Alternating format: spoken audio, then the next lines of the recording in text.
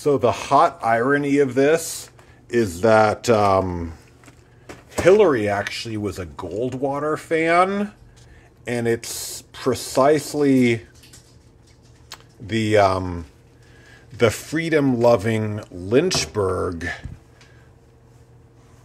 Democratic Republicans who switched parties to oppose Jimmy Carter and wanted to get rid of Goldwater, right, Chassie?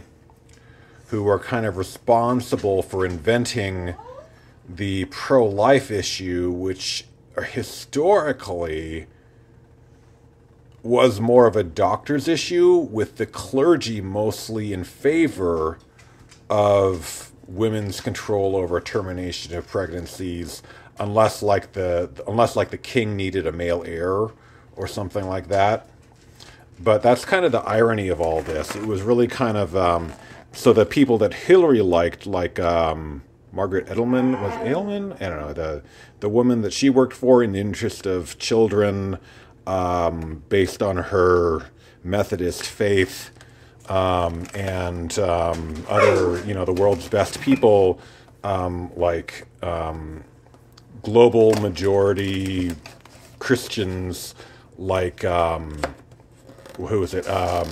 Or not Christians, Musky people like Elon and Errol, who are from the South African American immigrants like Elon Musk.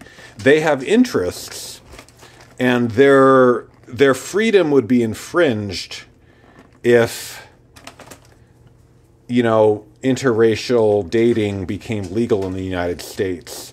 And so only 67 Republican senators voted to uphold basically the Loving Supreme Court decision, which said interracial marriage should be okay nationwide. But they voted against it in the Senate, and they voted against Obergefell as well.